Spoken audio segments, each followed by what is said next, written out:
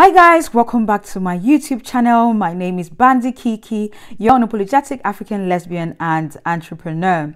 So I'm quite very excited about today's video. It's something that a lot of people have asked me, Kiki, how did you use social media to build your personal brand? How can I use social media to build my personal brand, and so on. So today I'm going to be sharing with you 5 simple, powerful tips on how you can use social media to build a strong and potentially profitable personal brand. But before I go on to share this tips with you guys, I'd just like to say that if you're new to my channel, please do consider subscribing and turning on your notification bell so that when I do post videos like this, you can get a notification and be able to watch my content. So first things first, what exactly is a personal brand?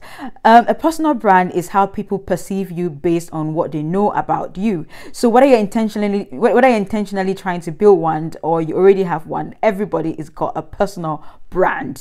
So the first thing about building a personal brand is deciding how you want to be seen or perceived and what value you can offer. So most of the times I do ask my clients, like, do you want to be seen as do you want to be a YouTuber? Do you want to be a makeup artist? Do you want to be a comedian? What niche do you want to join? Now, how can you offer your followers or customers value? How can you offer them value in a way that is true to you and in a way that is unique to you as well? So that's the first thing, is narrowing down to a particular niche, deciding how you want people to perceive you, deciding how we want people to perceive your brand, and deciding what value you can offer. Step number 2, find 1 or 2 social media platforms that's more suitable for the brand you're trying to build and amplify your offer. When I say 1 or 2 social media platforms, please do take note, because I've seen a lot of brands trying to build a following on all social media platforms, and it doesn't always work, because what you end up doing is just wasting your time and not really building a following. So focus on 1 or 2 social media platforms, build brand credibility and authority, and then you can move to other platforms. And when I also do say suitable, please do take note of the word suitable, because if you're a makeup artist, you're better off being on a platform like Instagram, which is a visual platform, or you're better off being on YouTube and sharing tutorials on how to do makeup. And of course, if you're a writer, you're better off on a platform like Twitter, or creating your own blog.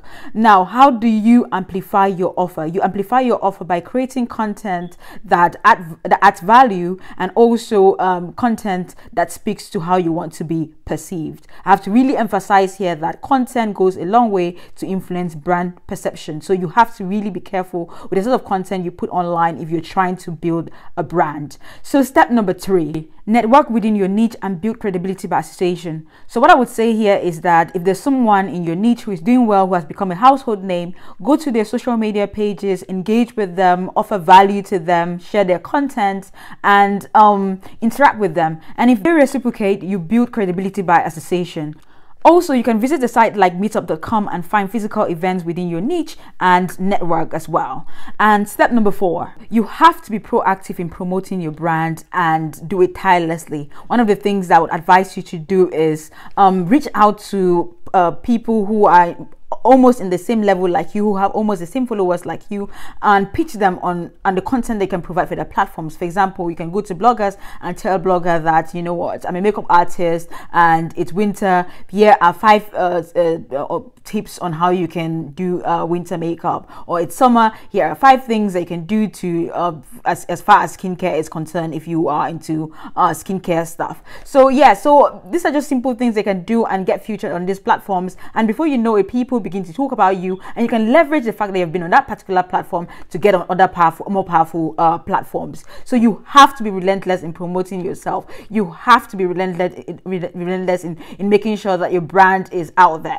And step number 5 is to know that building a brand doesn't happen overnight. It takes a lot of consistency, and it takes a lot of working smart to build a brand. However, I believe in you and I know you can do it. So guys, and that's the end of 5 tips you can use to build a strong personal brand on social media. And if you're new to my channel, please do consider subscribing so you can enjoy more videos like this. Thank you very much for watching. Until next time, bye.